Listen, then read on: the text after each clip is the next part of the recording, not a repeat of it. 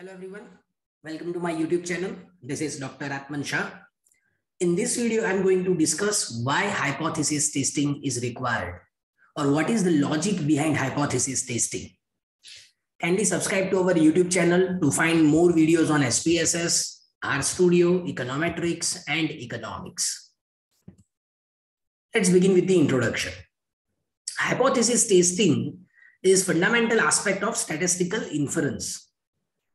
So the main goal in many research studies is to check whether the data collected supports certain statements or predictions.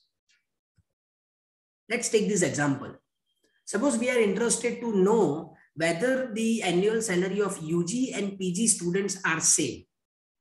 So here our population parameter is annual salary, and we have two populations, UG students and PG students.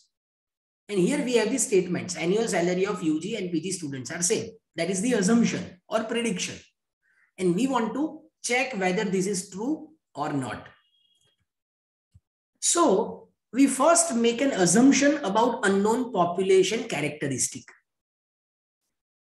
Then we collect the data through random sampling because it is not possible to ask each and every UG and PG student, right? So it is not possible to use the entire population, and therefore we collect the data through random sampling, and then we analyze that data with the help of appropriate statistical method.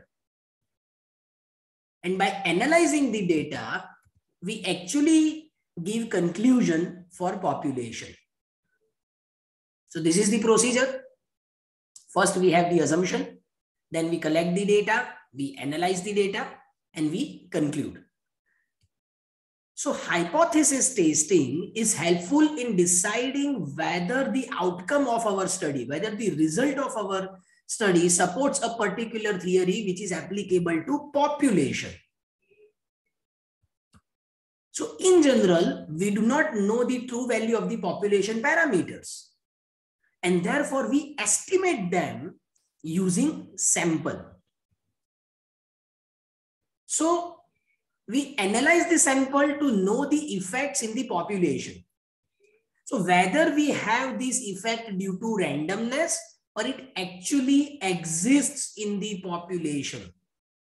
We are interested to know whether we have the effect due to randomness because we have collected the data randomly, sample randomly, or it actually exists in the population. That is very important. And to know this, to check the statistical significance of our result, we use hypothesis testing so that our findings can be generalized. Our findings can be used for the entire population and not just for the sample. So our finding is not due to randomness, but that effect or difference actually exists in the population. That is the idea of hypothesis testing. So if you find this video useful, kindly like, share, comment, and subscribe my YouTube channel. Thank you.